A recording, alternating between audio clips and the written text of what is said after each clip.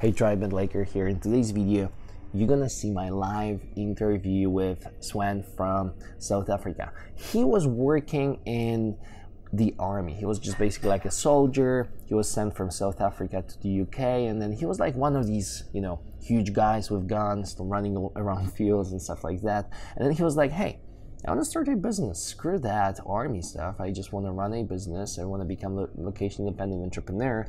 And he did that. And now he's thinking of moving to Vietnam, traveling to Bali. He's right now in the UK, but he is taking off his business to a new stage. He elevates this whole thing, and now he's, basically on track. So in today's interview, he's gonna share with you some basic tips. If you're still living in your country, if you still have a job that you don't like, just like he did, and you're thinking how to start, this is gonna be very relatable because he have just achieved that. Like literally a week ago, he started having his business on track, and now it just works. So watch the whole thing. He's a member of our tribe. He will share all the insights with you.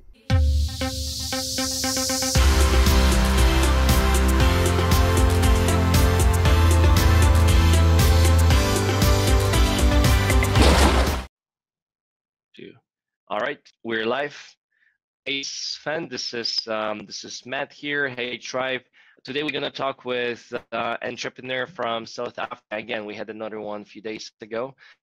Sean. Now it's Sven, who's older member of our tribe, even older than Sean.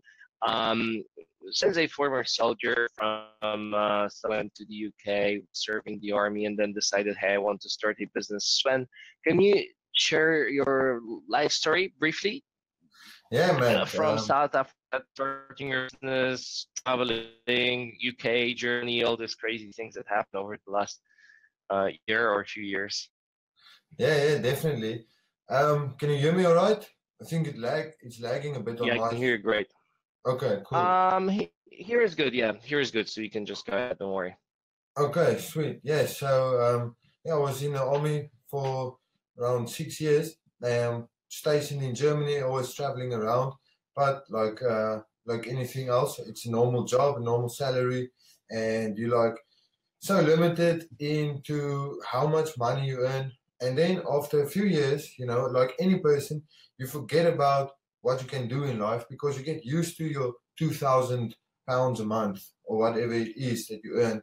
And you plan your entire life around it. And that limits you to maybe 1 or 2 big holidays overseas, international, and it limits you to so many things. And and it's just a never-ending cycle. And you work and you work and you work, and then what happens? You get a pay rise of what, like $100?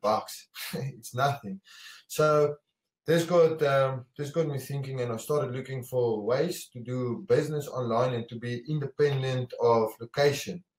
And I was searching online, and I found a few things online that turned out to be pyramid schemes and stuff that didn't really work out for me.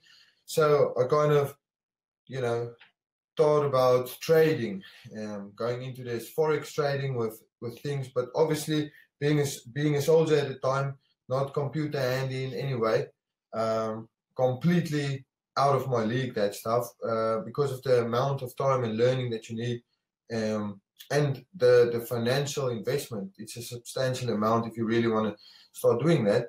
So eventually I stumbled upon the tribe, and I watched the videos, and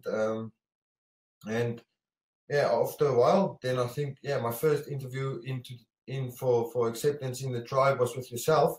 And from there, we joined, and that's when everything started changing for me, because now I was free in time, independent of location, and at this point I wasn't making any money yet. I was only learning. But of course, after being told what to do by a boss you didn't like, and doing this and that, and every day doing like maybe out of 100 things you do, 97 of them are for other people instead of for yourself. This was great because I was learning the way business works, all the pillars of business, and so I started implementing what I learned in the business, and it's literally been changing the lives of me and my girlfriend. So for the last 3 months, we've been living in Europe and going up and down Germany for a little while, been traveling to the Alps and working wherever we get the chance to. And 2 weeks ago, we just decided, okay, we're going to move back to England. I've got a house here. It's going to be summer now. So yeah, that's it. We apply normal working hours in our days and stuff. And yeah, we're going to start planning the So World you Cup. both work remotely? Both of you work whenever you guys want, wherever you guys want, or how does this work? Are you like both digital nomads now, or? I would say in the beginning, I would say it's not like you can just float around through life. No, that's the one thing that got me from transitioning out of a steady, a structured job with orders and everything else into working for myself and becoming like essentially my own boss. You know, that was the kind of a tricky transition. The first month is very easy because you're motivated and you're disciplined and you stand up early and you watch the videos and you learn and you implement that day, and you know you start getting results and you see success. And then after a while, this what you find it easy with the new freedom to start slacking a little bit, you know, or slip up here and there. Now this is a mistake that I made, and I'm happy I made it early. I'm over that and through that now because I learned how important it is to implement or stick to your routines, morning and night routines. Okay, vital, vital, vital. Even on days off or days that you're not doing business and stuff. But it's not at all the case. It's just about working whenever I feel like working, because you know then I'd probably never get any work done. But it's definitely entirely up to me how I schedule my work hours. But I do schedule it because the things that get scheduled, they get done. So for me, I typically like to structure my working days early with fitness in the morning, come back, shower. So my morning routine takes about 3 hours. I get up at like 6 a.m. and I start working at 9 a.m. And then I continue all right through the day. And then around lunchtime, you know, break, get back into it afternoon. And then, yeah. For me, the structure works perfect. But Sven, can I just interrupt you with a question, because you're one of the most maybe not one of the most successful members of the tribe, but you're one of the guys who got results very fast. Is it what did you do to get results so fast? I'm always curious. Is it work ethics, or are you like straight to the point when you're talking with people, or is it like sales, or what do you think? Yeah. So for me, before I joined the tribe, I never ever sold anything like anything crazy in my life before. I didn't realize that actually sales is a set of skills that you can learn and that you can improve, and you can always. So for me, I think communication, and also it's a step forward into something completely new that I've never ever done before. So it's about, you know, taking their mental mindset and mental readiness for something good in your life. Many people, they aren't really ready to accept good things in their life. It's like you can actually, it's about habits, and it's just about a type of mindset. So for me, when this opportunity came, you know, I've been looking for this so much. And as a South African, I don't know if you know the politics in South Africa, but it's very, very discriminant against white people and stuff. So that's the main reason why I left my country to go international and stuff. And I was always bound to some rules or sets or laws, or discriminated in this. So when the opportunity came to me, this was like the stairway to my own heaven on earth, you know, and I was going to climb it, and there's nothing going to stop me. So for me, I would say the, you know, eagerness to learn and implement daily, and just getting over a few confidence things, because you know I'm not like a technical savvy guy. I'm good at meeting people or talking with people. It's a very natural thing for me. it was a bit strange in the beginning doing it digitally, and being able to set your stuff up in a digital way. It's not, you can't really touch the stuff in the screen, but after you get used to that, for me, it became quite, quite easy. It's about communicating and building a level of trust with whoever you communicate with. And so what was the difference? Like you say, it was awkward as the beginning to do business online because you're talking with people over the camera or Skype, or you're just like approaching customers online. How did you handle this like initially? Because it's different than like, real life relationships. How did you handle that? Yeah, so it's not like it's awkward or weird or anything. It's like we all know about it and we all talk to our friends all the time. To me, it was just a mindset about realizing how it works. And like, for instance, in a shop, if you go to buy a car, the car dealership man is in front of person. You can see him, you know he's real, you know he's not going to scam you. So it's easier to invest some trust into a stranger that you've just met because he's really in front of you. And it was just a mindset of learning how things work online and how to present yourself and make yourself credible, by everything that we learn in the tribe, and how the tribe sticks together and motivates and pulls you through. And, it's just about how to frame yourself and how to give other people on the other end of their pieces to look at you online and to realize, okay, that Sven isn't a scammy guy that's gonna steal my money or this or that, or lie to me about something. I mean, that's just the thing. I say also, honesty is the best policy, and if you can come across like this to people, and this is the way business works, it should be done in a mutually beneficial way, succeed.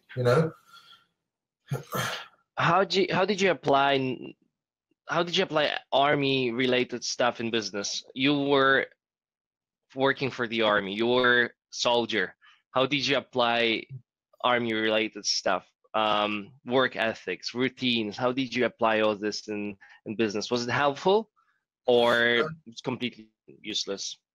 I would say in my sense, there's skill sets from various places in any type of thing that you can apply to it, because the main thing, actually, Alex told me as well the other day on a call, how funny it is, like, because I became a little slack in halfway through, like I said, didn't follow my schedule so strictly, and I slipped up here and there. Now I started really focusing on building habits, and this is army. It's through and through. It's structured, orders, discipline, and routines. But even way back in the old days, a farmer had to get up at 5 a.m. to go see if his cows are all still alive, because if he slept in until 10, he might wake up and half his cows could be gone or stolen or dead or stuff.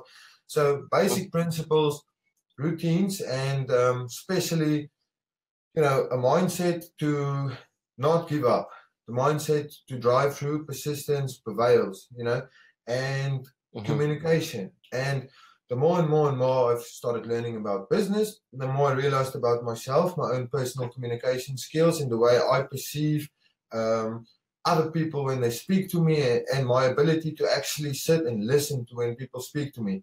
So it came to my mind that it's in business, it's a bit different than what it was in the army, but the psychology is always a big factor, and we're all humans and we relate to each other and we communicate with each other. And to me, communication, psychology, and wanting to solve a problem or create a solution for a business is the main motivation behind this, and that's what's driving the success. The success is going to come anyway as a what do you call it, as a result of that. I understand. So I'm sure that when you were at the army, you had some tough times. I have no idea. I've never been there, but I imagine army is a rather tough place. Where they wake you up in the morning, 6 a.m. and they say like, "Hey, cold shower." Did this help you with with hard times in business? Because let's face it, like business is not just flowers and roses and candies and whatever rainbows. It's more like hustle, approaching clients, dealing with rejection, thickening your skin. Um, was this applicable in your business life as well? Yeah, definitely. Yeah, one thing I didn't realize about business online, it's not like it's easy because you're doing stuff on a computer and your hands don't get dirty while you're working and stuff. It's actually, in many cases, a lot. It's very, very time consuming, and especially for me, because I have to research everything before I had to do it the first time. So, as well as in any other situations where we, something some job could go really quick and perfect and smooth and everything fits into place really easy. But sometimes your piece of equipment breaks and now you can't use your machine to do it anymore. You have to do it by hand, and this 1 hour job takes 10 hours and a lot of manual labor and push through, and your body gets worn down, you get hungry, tired, sleepy, everything else in between, but you have to go through and finish this. And it's the same for this. Things there online, they don't always work out. Your approaches don't always succeed. There's a lot of tries and there's a lot of speaking to people, or you could possibly this happened to me as well. The first person I ever hired to do something for me messed the job up completely and also crashed my client's website. So that was quite a big one. So I learned, okay, this is a big thing. I had to go so much back to sort all this out, and it made me realize that in business things can go wrong at any moment. You got to be prepared to put in a little bit of extra work here and there to sort it out, and especially make sure that as you do this, to learn along the way. Always learn along the way as you go, so next time round you can spot the things that could go wrong and you can avoid them. And Sven, when you run a business, does income fluctuate a lot, or is it rather stable every month? For me personally, I haven't had a stable month in business. I had very my first month was good, was a result, and then my second month was sky high, rocketing over 10K in revenue, and then from there I still slacked a bit, and definitely the revenue dipped a bit, and then I started picking it up, and now I'm fluctuating up and down. So one of my earliest calls in the tribe was where you actually advised me to don't take this revenue for granted. Now save it, put it in your and hold it for the bad months. And that's exactly what's been pulling me through some of these dips, that came and go.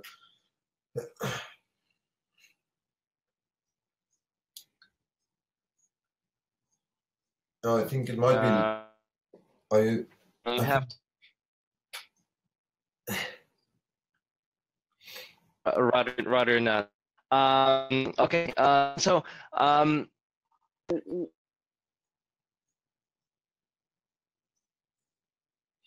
UK, Germany, you got decide freely. Like you're like, hey, let's go to the UK, and then you're like, hey, let's go to Germany. Are you planning to go somewhere else, or what's your plan? Yeah, so at the moment, basically, the plan is to start automating the first pillar of business, which is, the things that everyone, this what the course and the tribe learns us in the course all the way through. So I'm in the process of trying to automate the very first pillar of my business and setting up something new. And as soon as that's done, I suspect it in the next few months I should be stable on that, and then me and my girlfriend are actually gonna go to I think Lisbon we planned first, but Portugal. We're gonna move to Portugal, and then I want to go see Spain after that.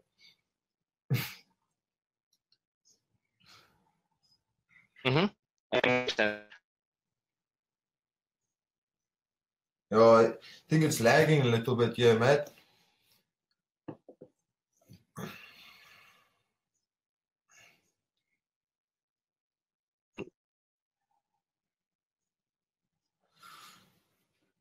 Yeah.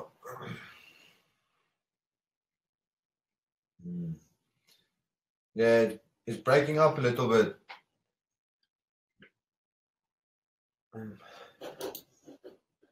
Okay, let's see. No?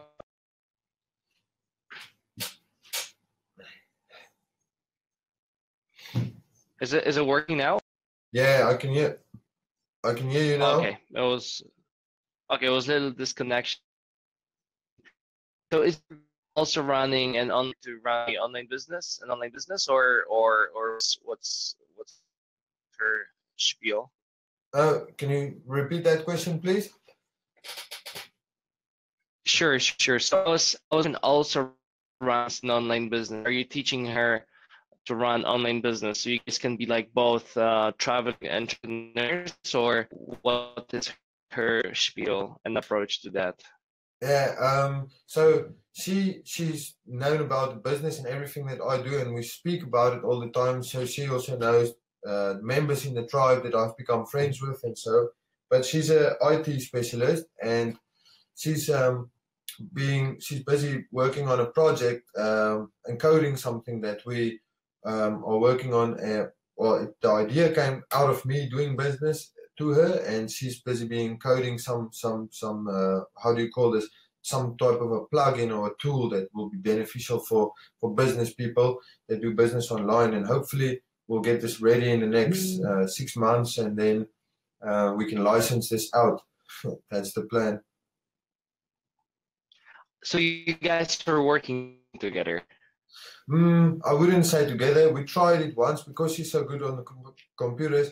I outsourced one job to her, but working together in the relationship also, it's not something we want to continue to do, and work together, live together, travel together, and everything. So I'm doing my thing, doing her thing. We've got our little space, got to make sure of that.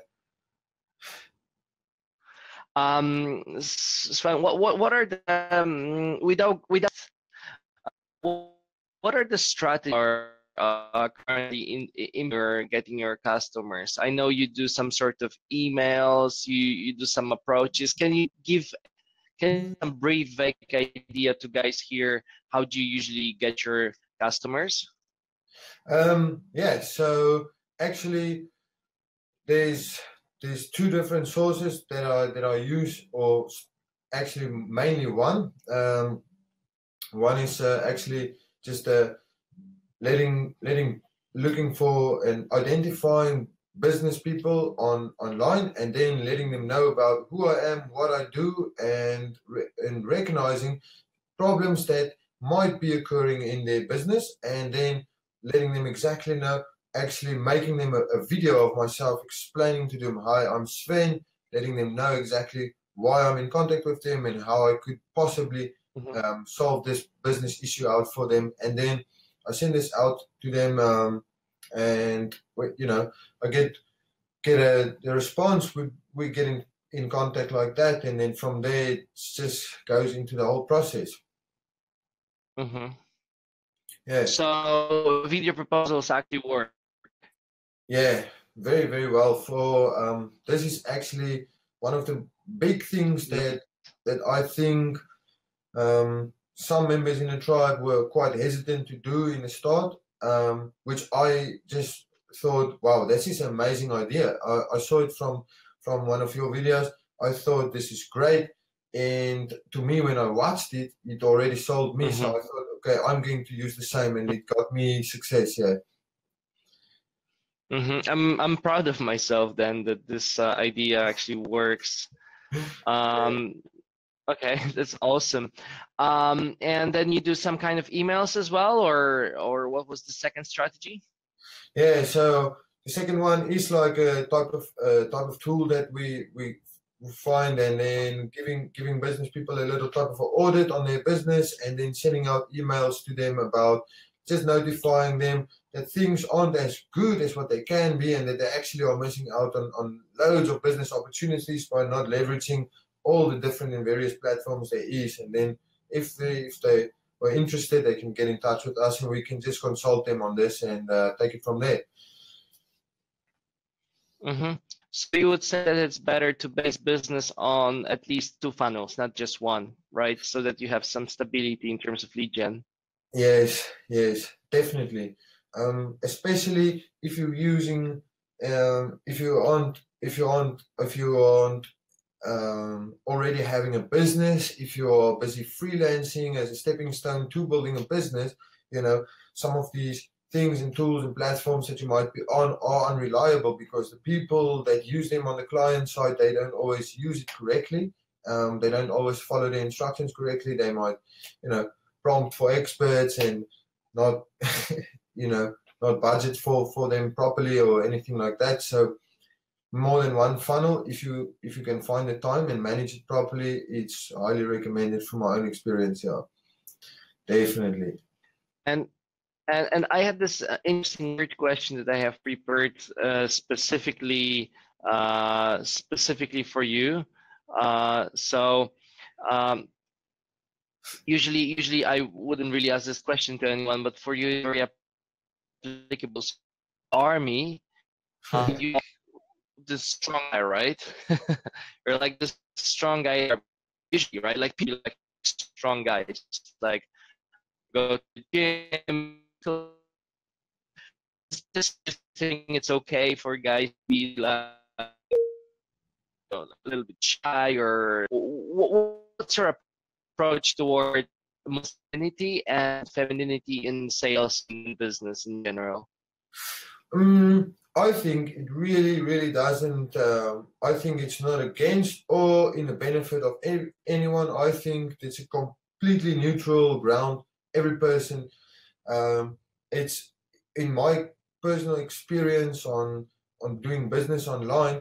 It's a lot more. What makes it a lot more fun for me than anything else that I've ever seen or tried to do offline with is. Offline, you do get discriminating in the workplace against women or men or better at certain roles because they are men or because they are stronger. Now, in the army, this can be true, because physical strengths and stuff like that, which matters. But like in business, it's not always about which university you went to or what background are you coming from, what first language are you speaking or anything like that, or if you have long hair, short hair, or a beard or anything. If I was in a corporate job, I probably had to shave my beard now, but I'm never going to shave my beard again because I like it. So for me, this is like neutral, and I would say that anyone that could, if you offer a real solution to a business or solve a problem for them. Value. Mm-hmm. Yeah, and if you can bring them value and really, really help them, and if they can afford you, they're going to be more than happy to work with you. It doesn't matter then who you are, as long as you can be trusted, So I would say definitely that doesn't count against people or for people. Interesting. That's exactly what's toward other guys I had on they said exactly the same. Bring value to other businesses, then they will pay you, and then your business is gonna work as well. That's very interesting. And I'm gonna wrap this up because we're a little bit over the time. Thank you so much for your input. For the guys here, I'm sure a lot of guys benefited. Sorry guys for not answering your questions today. We just went through the most important things with Sven. And if you guys have any questions on how to join the tribe, you can message me on Facebook or comment under this video. I'm gonna instruct you. Thank you so much, Sven. Yo, mate, anytime. Yeah. See you soon. Ciao. If you want to get more tips and advice on starting your own business, go to medlaker.com. There is free content, everything is free, much more stuff than here on YouTube. Everything is written down. There is blog, there is all the information, step-by-step instructions how to turn your freelancing into a business. So go to medlaker.com, and I see you in today's video, tomorrow's video. Breathe and feel the life and feel our hearts beating in time.